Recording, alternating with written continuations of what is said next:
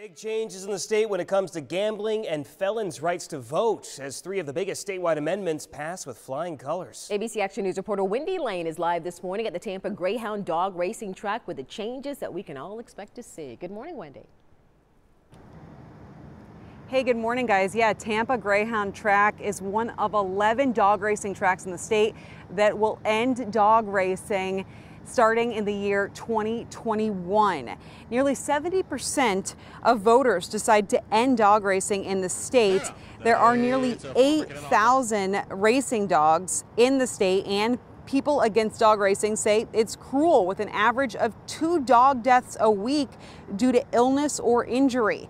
People in support of dog racing say the dogs are treated well and enjoy racing, and say the industry supports 3,000 jobs.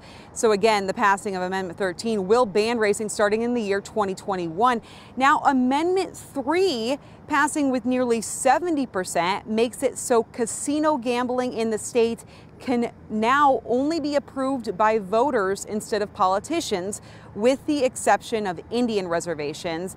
And as for Amendment 4 passing with 65%, it makes it so Florida felons who have finished their sentences will be able to vote again, with the exception of those convicted of sex crimes or murder. Now, this change will affect 1.5 million people and will coincide with nearly every other state that already allows this. Now, the only statewide amendment that did not pass was Amendment number 1.